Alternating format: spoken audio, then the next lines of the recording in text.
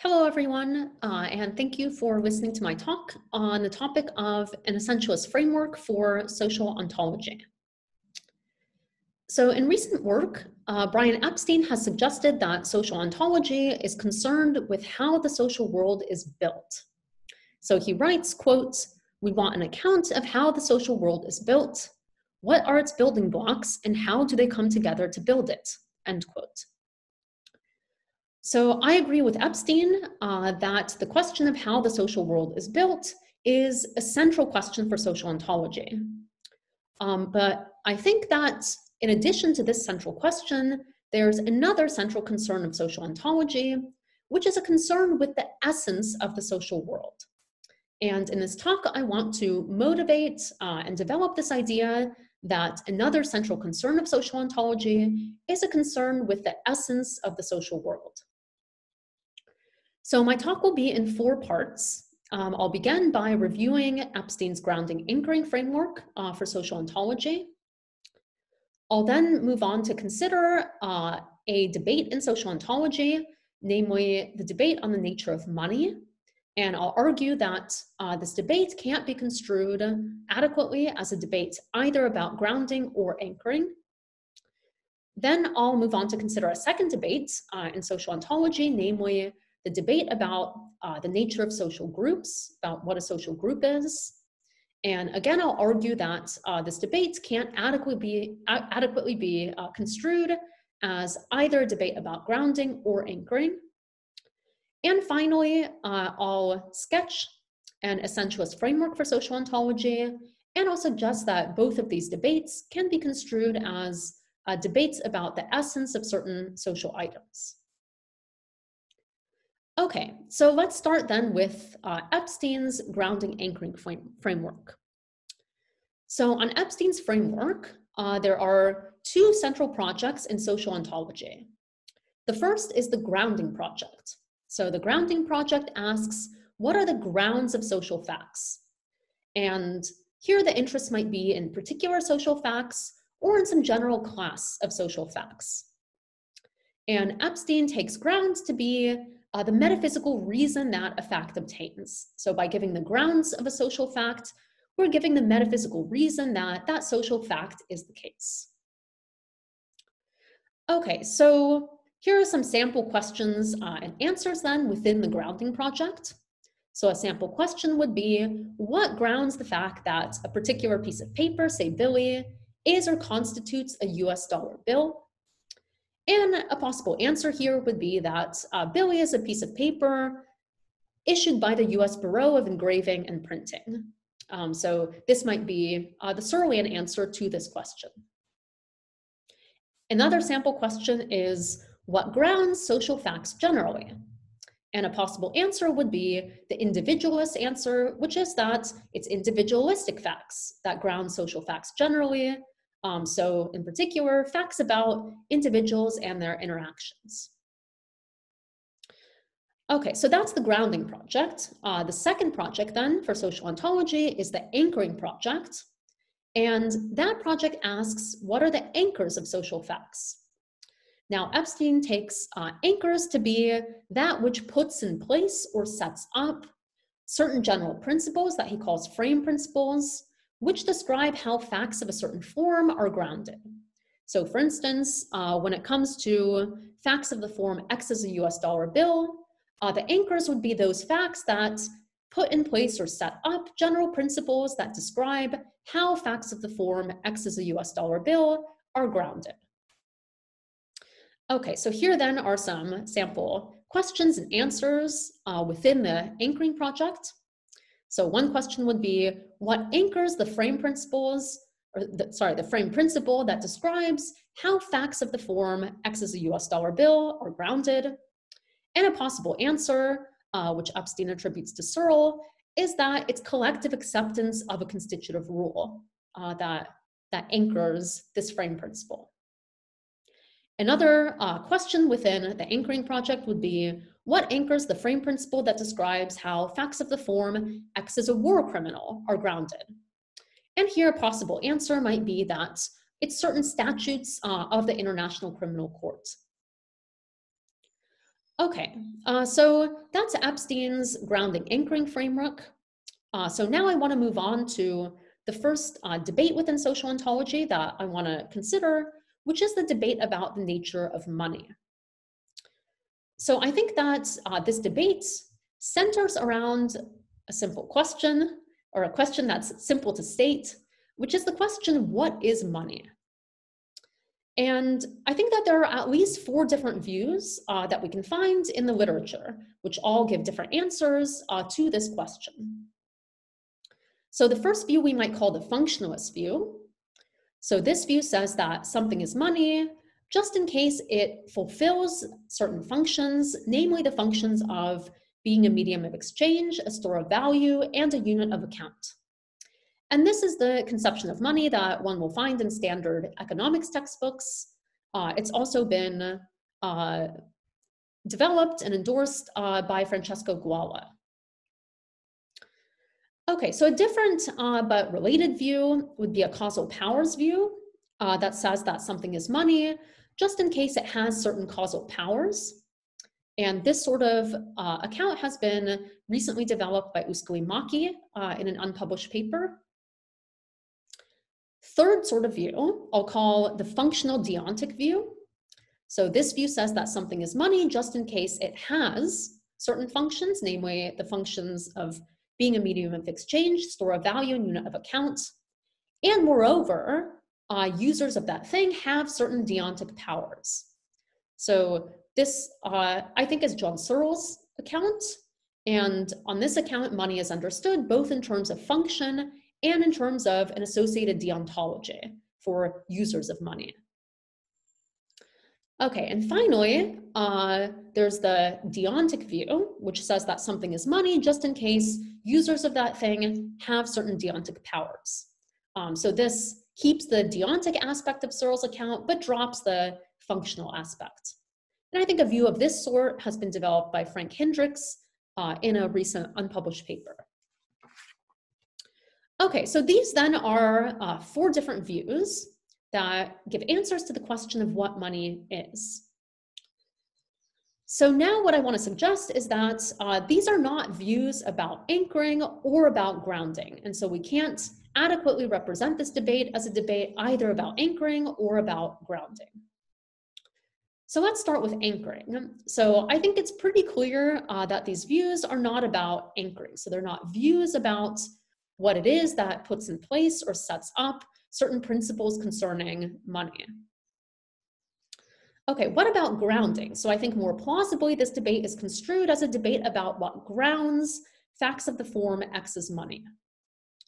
Nevertheless, I think that that wouldn't be an adequate way of representing this debate. And the reason is that, at least generally speaking, on Epstein's framework, the grounds of social facts could have been different than they actually are, since the social facts could have been anchored differently. In particular, we could have anchored different frame principles for those social facts. So consider again facts of the form X is a US dollar bill. So these facts were anchored in a certain way, and there's a certain frame principle, but they could have been anchored differently so that the frame principle was different. And then the grounds of those facts would be different.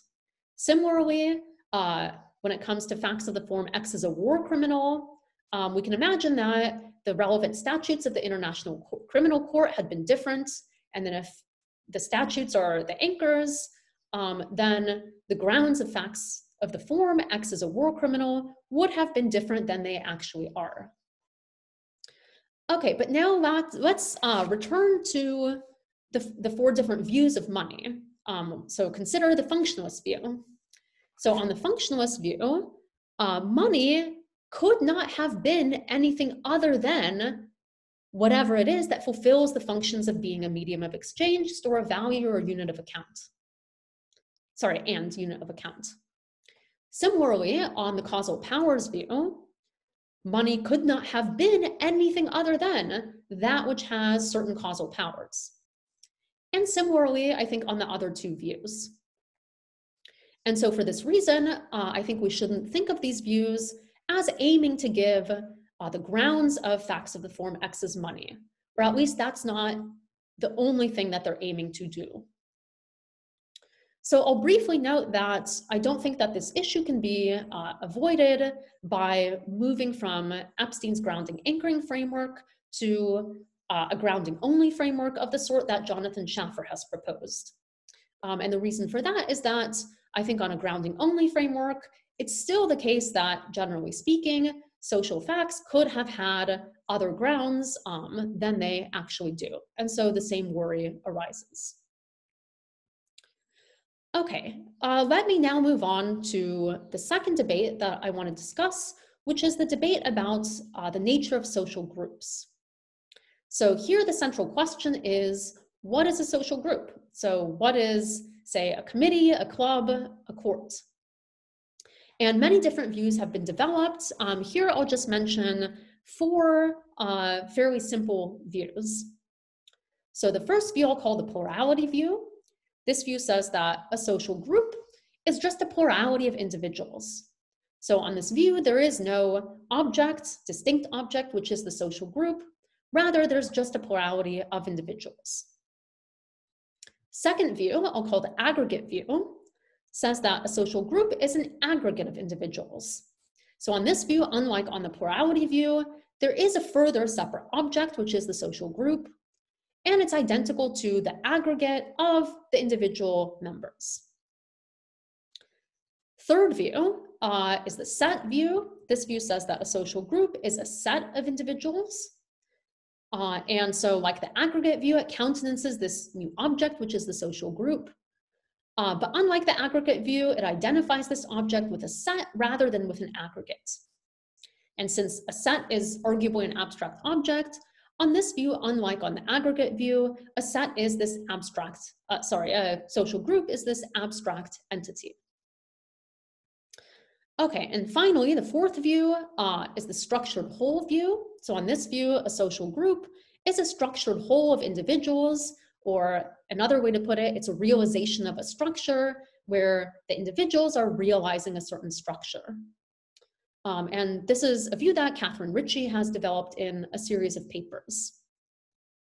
And so on this view, there's also this separate object, which is the social group, but that object is understood not just in terms of the individuals, but also in terms of this further thing, the structure.